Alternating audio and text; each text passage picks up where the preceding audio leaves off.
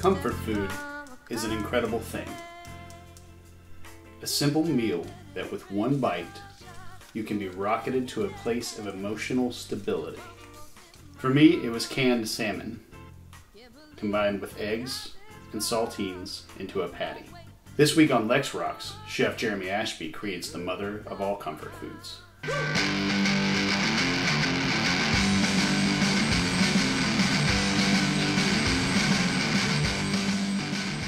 We are at Azure with one of the owners and head chef, Jeremy Ashby, and you're just going to show us around the restaurant a little bit. I pronounced that right. Did people say that wrong? I say my last name wrong all the time. How do I get tongue-tied and I don't like it. Ashby. Ashby? Yeah. Well, let's see how this goes, and maybe we'll change it to that. So Azure, how long have you guys been here?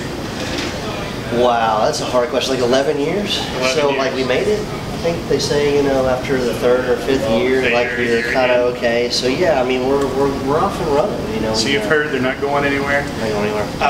But so what's kind of weird is in the last 3 or 4 years, Lexington has really kind of turned into what people would say is a food town, but you guys were here long before that. Like, are you guys kind of like, hey, come on in, the water's great, good to see everybody? I guess there's that term trailblazer, and I mean, not saying that, we are at all, but I think this little world here that's Azure, this little strip mall in a suburb, not downtown, not the center, the heart of the mecca of the town. We were able, to open a place that the overhead was low enough so we could play around and experiment.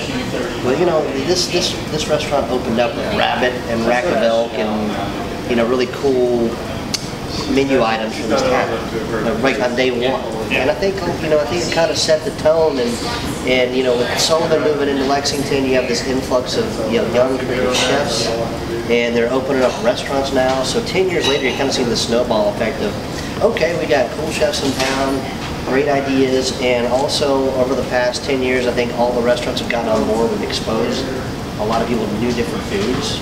One, the foods that grow here are very prominent, but also we're kind of geeking it out with like worldly ingredients and things that you wouldn't see in a meat potatoes town. Talking about kind of the foods that are available in this area, right out here on your patio, you guys do a farmer's market. Come here, come on this way.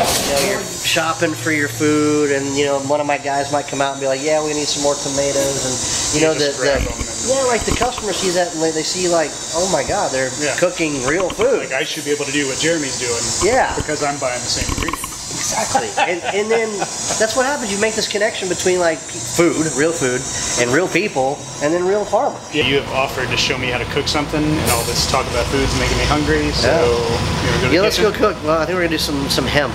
Hemp? Like this Kentucky's economic agricultural future. Is that, would that get me high? No. I mean, will you cook something that'll get me high? I'll try. I mean, yeah. I just gotta call a guy real quick. Okay, all right. Let's work on it.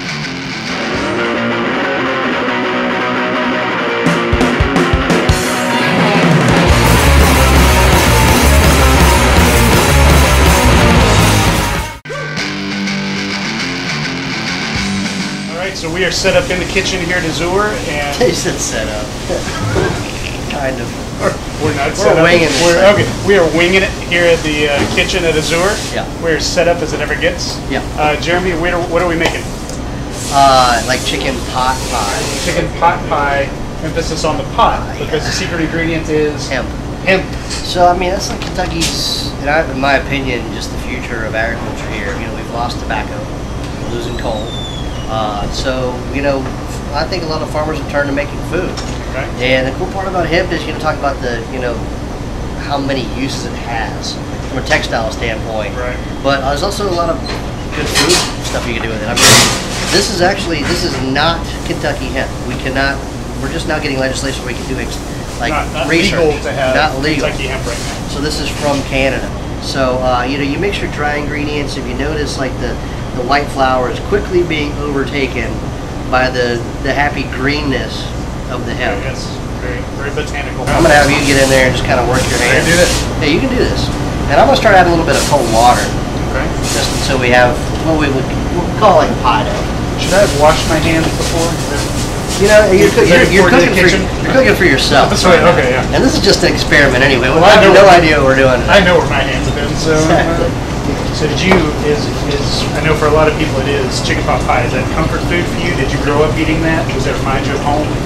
You know, I'm more like a chicken and dumplings kind of guy. Sure, but, okay.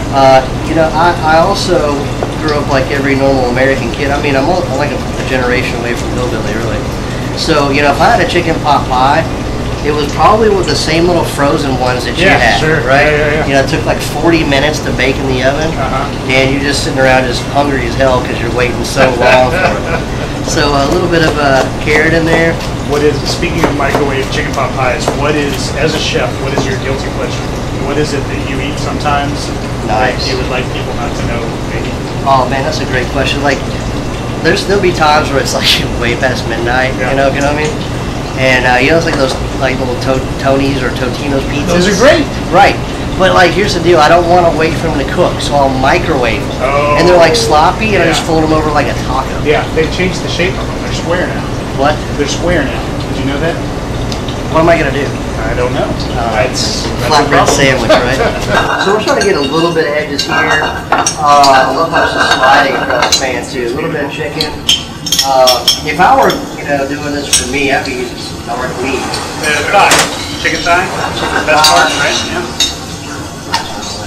It's like the superior part. Exactly. Legs and thighs. I'm a leg and thigh man. Not as much as a breast man. Well, you know. But I mean, I'm not complaining. Sure. Nobody's going to say no to breast. So there is nothing that makes me feel esoteric like pork rendering. Oh, yeah. So this is the esoteric portion of the show. Okay. I try to ask this of all my guests. So assuming nothing about your worldview, maybe you got this from a creator, maybe you got this for yourself. Why do you exist? Why are you on this planet for whatever amount of time you have? Let's guess 70, 80 years. Why are you here? Man, I think it's, you know, I think it was born, they got put me in front of a stove and say cook. Now, I really like making people happy. I mean, I think, you know, serving other people is what, you know, what kind of empowers me. I mean, I love how, you know, you get leadership from it. Yeah. You know, if you're able to serve somebody, then I think leadership comes naturally. If you can't give, you can't share, then I think that, you know, finding yourself is very, very hard. You know, you learn a lot from yourself when your goal is to please another person. I think, you know, it's a hard damn question. Well, this is not a... Golly. Yeah, we Cooking. don't mess around. One of the things that I love about cooking is this smell right here. Like, you know, how you make spaghetti or something? It's the onion and garlic, like this, that magic. I mean, it's already getting you, right? Yeah, that's pretty like, nice. this is the thing that keeps me coming back day by day, is that.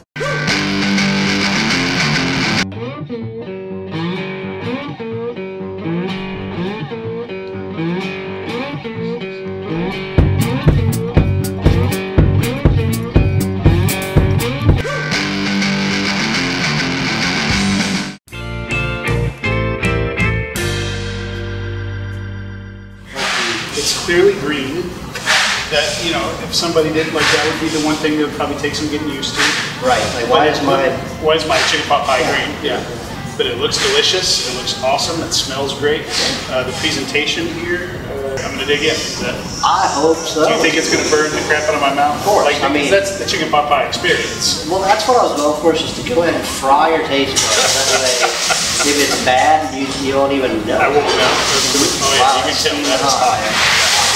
I'm gonna blow on that for a second. Yeah, you know, I would give that one a second to cool down. All right, I'm gonna take my bite. Here we go.